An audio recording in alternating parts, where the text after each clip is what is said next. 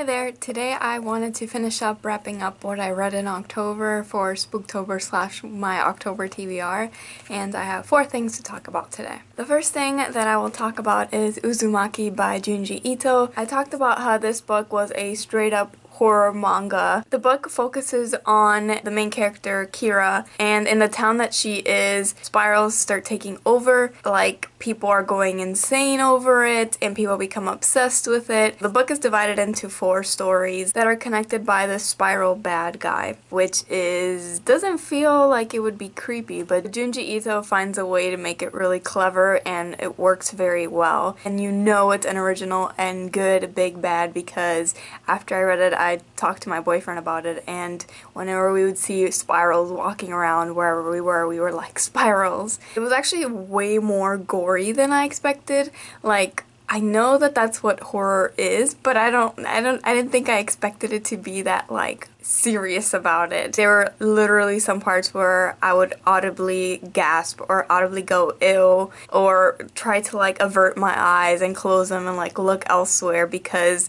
some parts were way too much for me. This book really made me realize that what I love most is thrillers and psychological kinds of books more than like straight up gore and horror. This was a very interesting book to see that genre, but I just think it's not a genre that's really for me as much.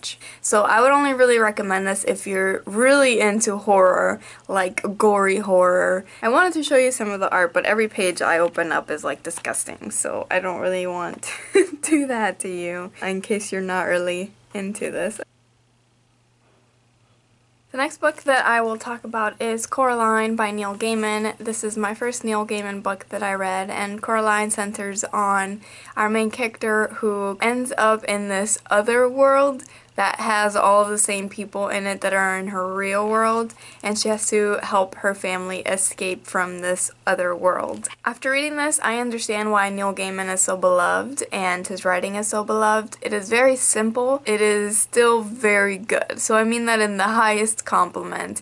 Simple in a very good way. I think when I started this story, I really expected something different, and I didn't like fall head over heels over it right away. And I didn't even really get into it until I switched over from the ebook version to the audiobook, which is read by Neil Gaiman. And I kind of wished that I had just read the whole thing on audiobook. So I think what really happened with this book is that I didn't really find the plot as immersive as much as a lot of children's literature that I read. I still really want to read The Graveyard Book by Neil Gaiman, and that's something I must do in the near future. The next book I read was American Born Chinese by Luen Yang. This book centers on 3 stories which at first seem very unrelated, but really come to explain each other towards the end of the graphic novel. And some parts of it had very raw and uncomfortable depictions of racism. I didn't really know as I was reading it how these very raw depictions were going to be resolved. There was 5 pages left and I was like, what's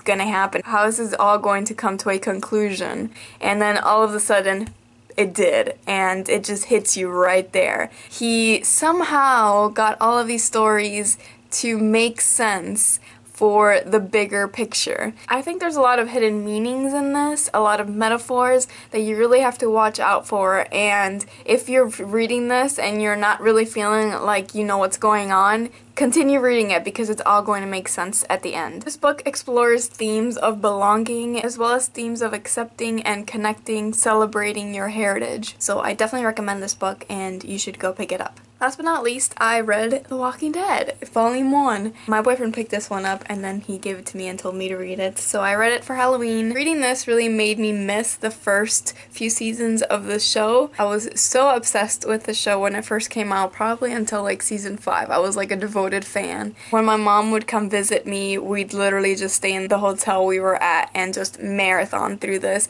So I brought back a lot of those memories that I really value. I think some parts of it felt kind of abrupt, and that's why I didn't give it as high of a rating, but I can explain that. I'm going to continue reading because I know it's only going to expand from that. But I just felt like some parts were really abrupt, as in the triangle between Rick, Shane, and Lori.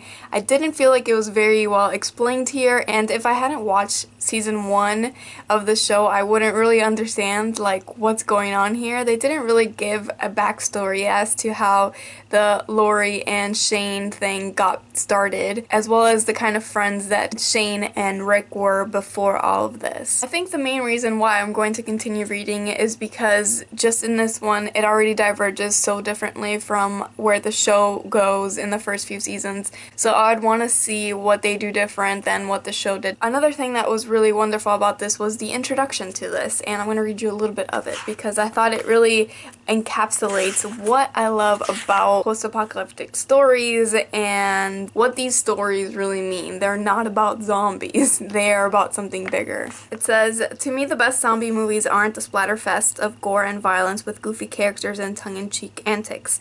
Good zombie movies show us how messed up we are. They make us question our station in society and our society's station in the world. They show us gore and violence and all that cool stuff too, but there's always an undercurrent of social commentary and thoughtfulness." So it basically makes you question the fabric of your society. What makes you you? What makes your society that society? And how things change because of unforeseen circumstances like zombies. And that'll be the end for my second half of my October wrap-up / Spooktober wrap-up. Thanks so much for watching my video, and I shall see you in my next one. Hopefully it doesn't go into some, we're like, oh god, there's some blah.